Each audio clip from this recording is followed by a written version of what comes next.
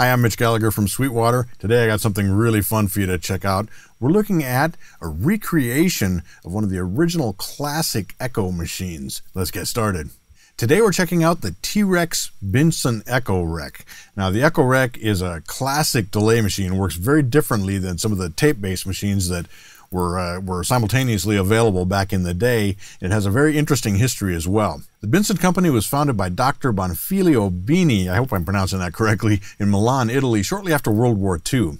And the company actually started out as the Binson Hi-Fi Amplifier Company. They made tube radios, they made television sets, and then eventually they got into musical instrument kinds of things as well. They made PA systems, they made guitar amplifiers, and other things. But the company is certainly best known for the Echorec, which is this echo machine that we have in front of me here. It was first introduced in the mid-50s, and it was actually manufactured up until 1986. There were a variety of different models through those years and different things. And Dr. Bini continued to service the existing units up until about 1996 as well. T-Rex has been working on developing this Echorec for 8 years now, and they introduced it at the NAMM show just a few months ago. As far as I'm concerned, for guitar players, it was definitely the hit of the show. It was the buzz item, that's for sure. So what makes the Echorec different from, say, an Echoplex? Well, of course, the Echoplex uses magnetic tape.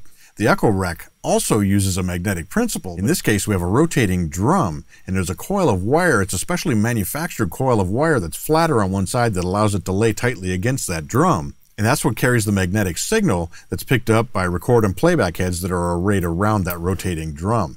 So we can do everything with this, from basic straight-ahead delay effects to doubling effects to almost chorusing type effects to what they call a swell effect, or it's basically a reverb effect. Let's take a little closer look. On the back panel, we have both balanced and unbalanced inputs and outputs. This makes the Echorec equally useful for guitar and bass players as well as a studio processor. We have an external speed control jack that works with an expression pedal. We'll talk about that a little bit later. And we also have an external bypass jack.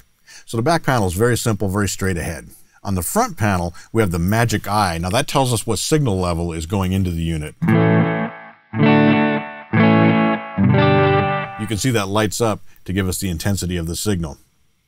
But all the fun happens here on the top panel. We'll begin with the echo volume level. That sets the volume of the echo repeats. Next up, we have the record selector, and this selects which head we're recording to. The vintage style unit had just one head, and it produced a short delay. We'll demonstrate that in a second.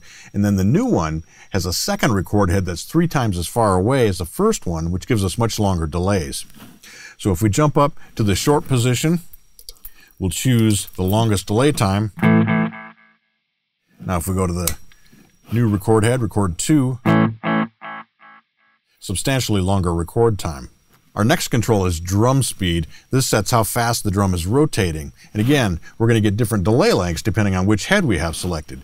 But using that speed control, we have -20 to +20 variability there as far as the speed of the drum goes. There's a notch in the center, which would be where the original vintage unit was. Then we can turn it down by 20%, up by 20%. Or you can do the same thing using that expression pedal jack on the back panel.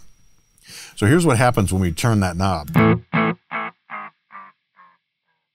We get a much longer delay. And when we increase the speed, the drum speed really kicks up. We get a much shorter delay time. Turn that down so we don't get oscillation happening there. But you'll also hear that the tone changes as we do that. When we're in the slowest speed, we get a darker repeat. At the higher speed, a much brighter, thinner sounding repeat. So we have an echo tone control over here on the right side of the panel as I'm looking at it that allows us to adjust for that.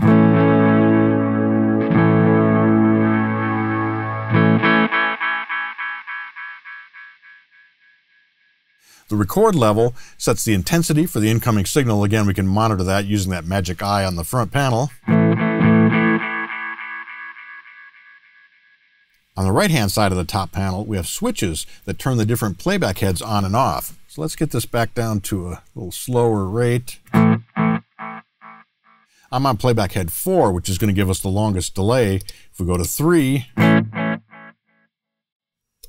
2, and 1, we get very different echo lengths. Now we can turn on different combinations of those to give us rhythmic effects.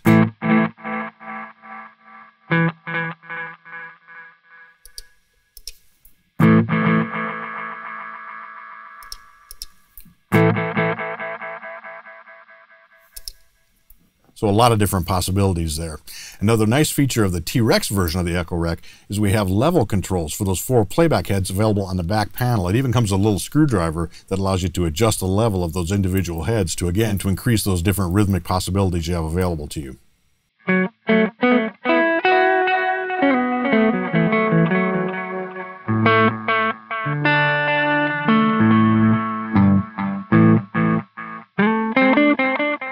We have 2 more controls on the top panel. The first is the number of repeats, from a single repeat to basically full-on oscillation.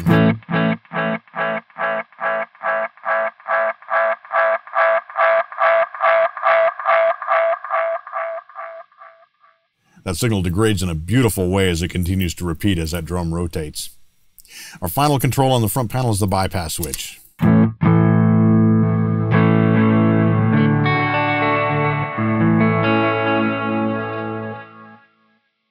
Actually, there's one more control that I overlooked, and that's the repeat switch and the swell switch. Repeat is basically straight ahead delay effects. Swell turns on all 4 of the heads and gives us more of a reverb effect or a washy kind of an effect.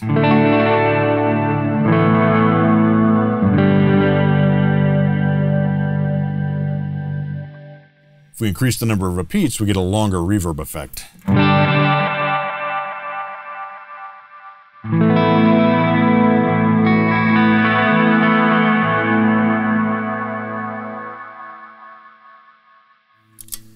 What's really fun about the Echorec is that it sits so well with your guitar playing. The tone coming off that magnetic drum is just right to make it just sit perfectly so that you hear your playing very clearly.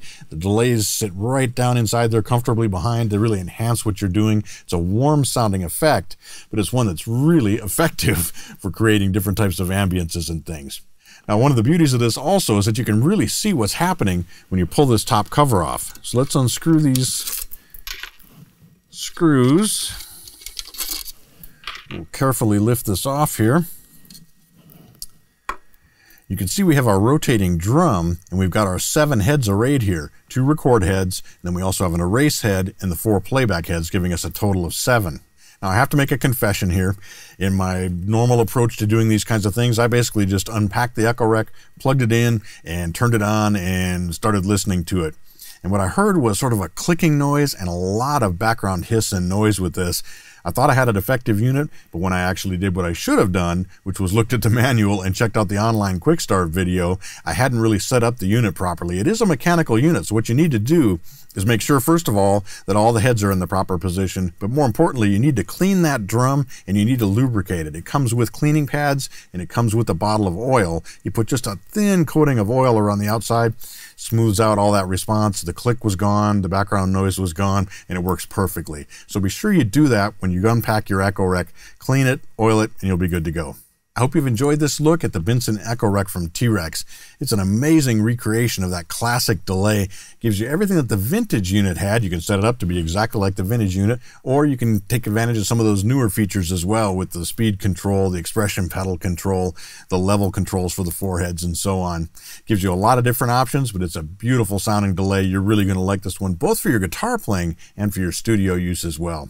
If you have questions about the T-Rex Binson Echorec, check out our pages at sweetwater.com on this unit. It'll tell you everything you need to know there. Or better yet, contact your Sweetwater sales engineer. They'll be happy to answer your questions and tell you how one of these units is going to be the perfect enhancement to your guitar or your studio rig. Thanks for joining me today. I'm Mitch Gallagher from Sweetwater.